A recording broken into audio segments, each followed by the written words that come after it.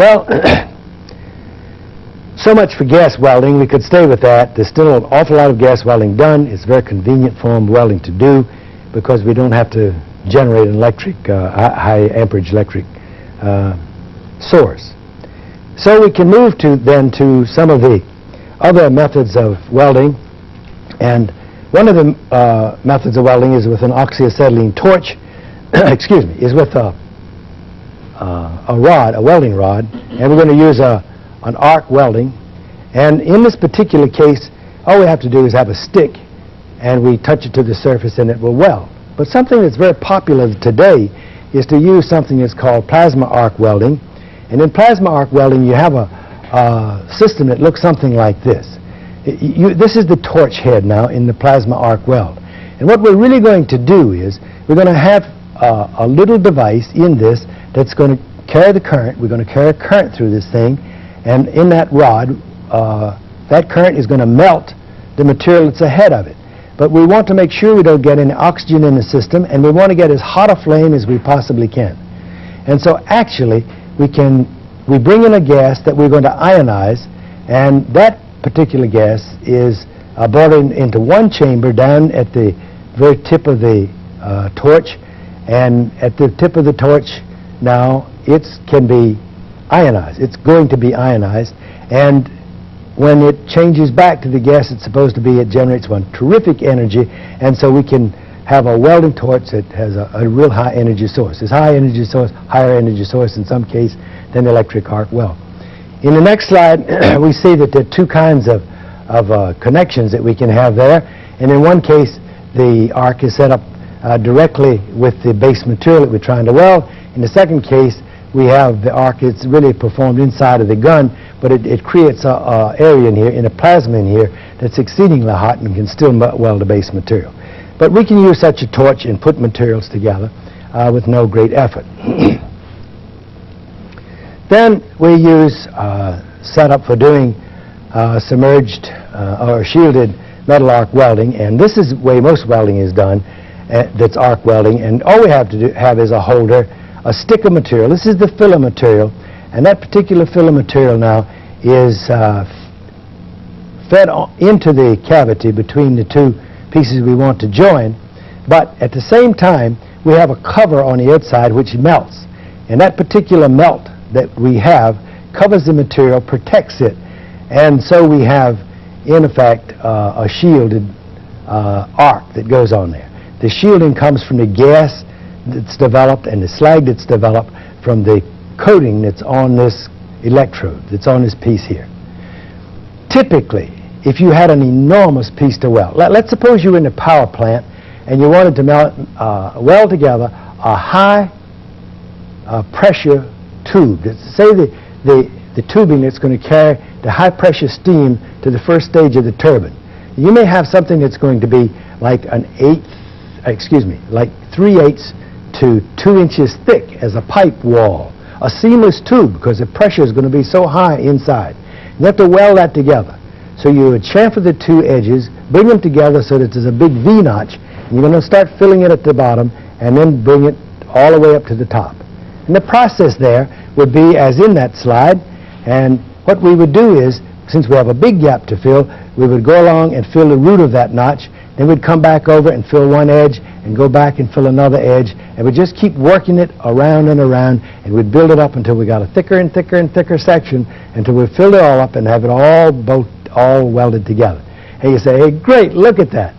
I didn't get any oxidation in that thing. I used a stick that's exactly the same composition as the parent material, and it's all together. I take it in the shop and I test it, and it says it's a perfectly good weld. And I go home and I feel very happy about it. But let's look at the 1947 story.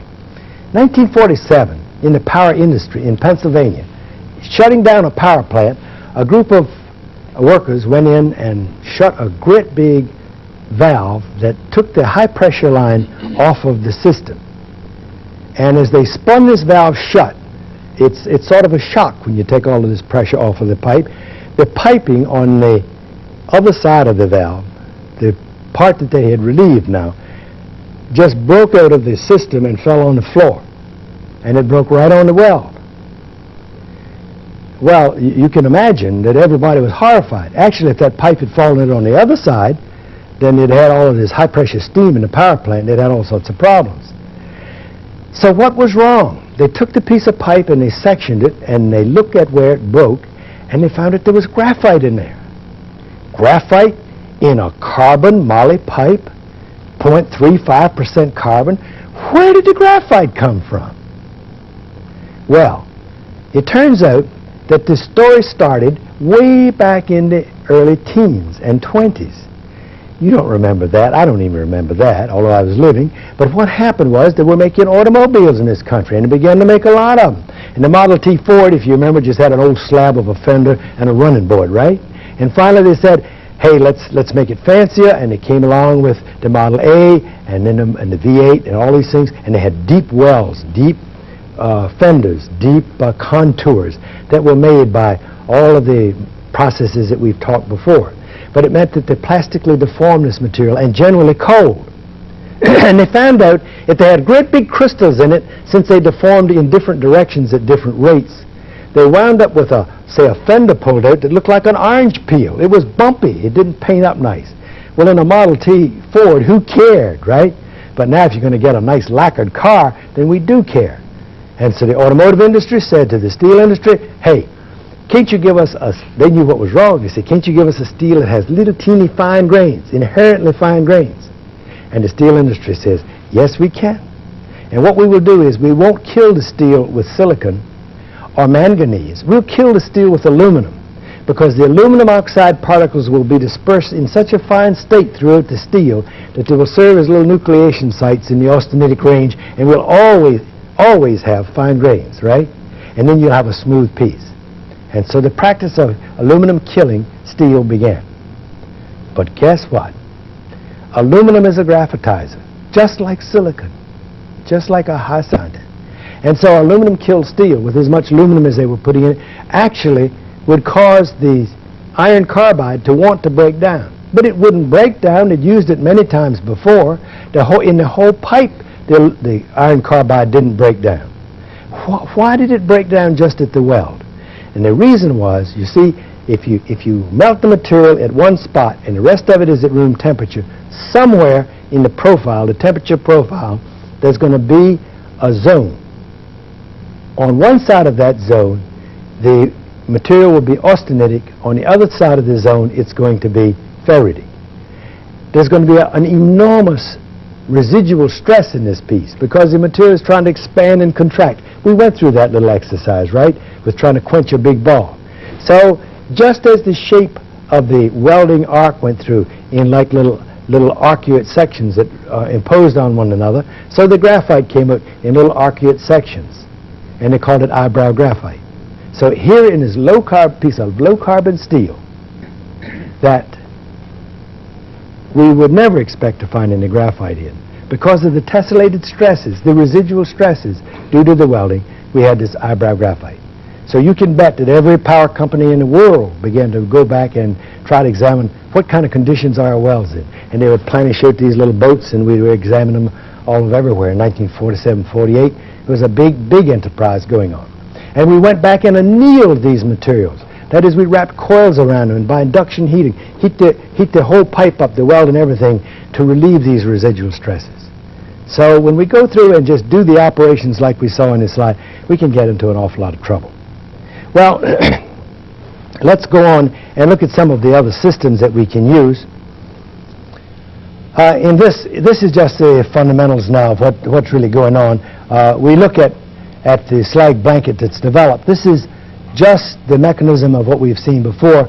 We're using the flux, we're melting it, we're getting a weld pool that's down the bottom here, actually down in here, but we have this gaseous shield that's over top of it, and a flux that is over top of that that's superimposed over everything. So we're sort of protecting the whole thing as we go along and weld.